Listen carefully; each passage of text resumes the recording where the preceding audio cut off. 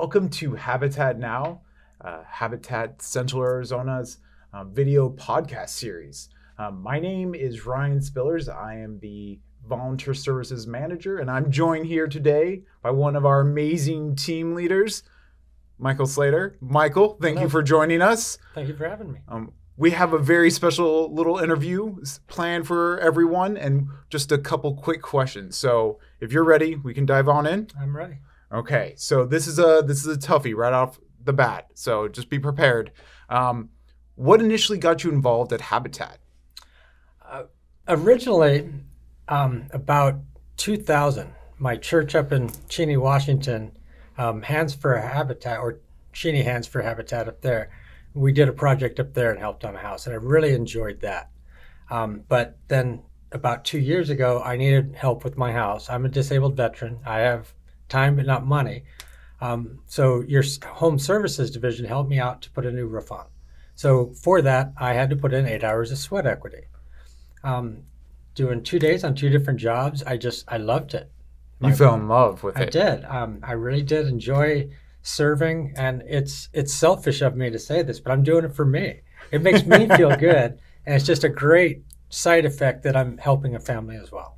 All right, so you have to, is it easier working outside here or working outside up there in Washington? Well, they work summers, and it's only about 80 as a high up there, so that's pretty nice. Yeah. Working winters down here isn't too bad, but this time of year, they're short days. Yes, as they should be, as they should be. And that is a message to everyone that might be tuning in. If it hits 105, all sites are closed. Michael spread that word like loud and clear on the sites. Everyone, we're closing down at 105. Yeah. It's just too hot.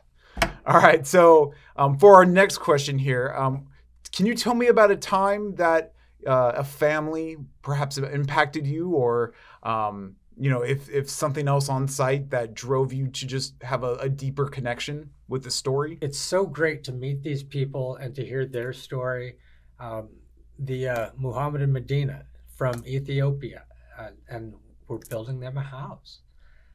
They're a great family, and that's probably the family I've made the greatest connection with so far. They showed up almost every day, and they would joke with us all the time. They always wanted to work. They were the most energetic couple.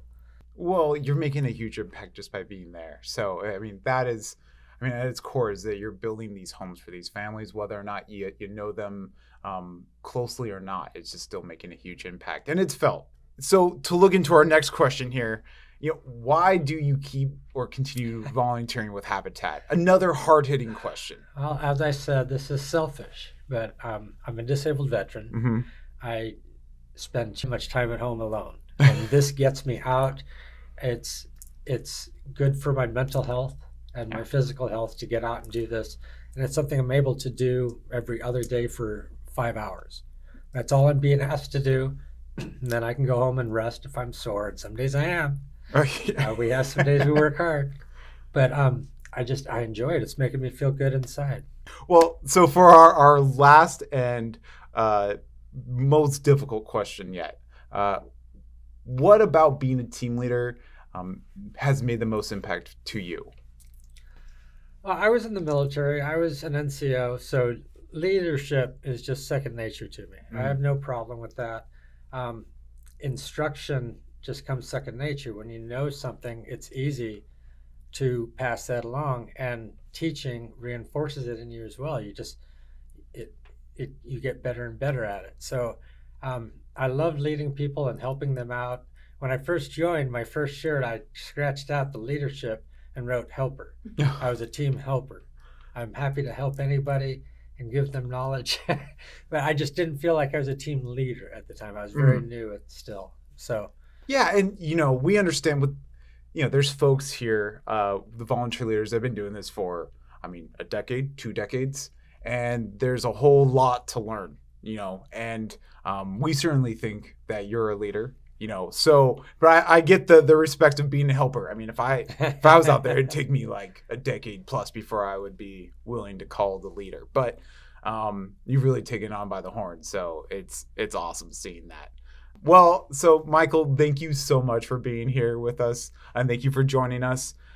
If you would like to learn more about volunteering at Habitat, check us out at habitatcaz.org/volunteering. Make sure to tune in for part 2 of our series coming up here soon. And thank you so much for joining us. Bye, folks.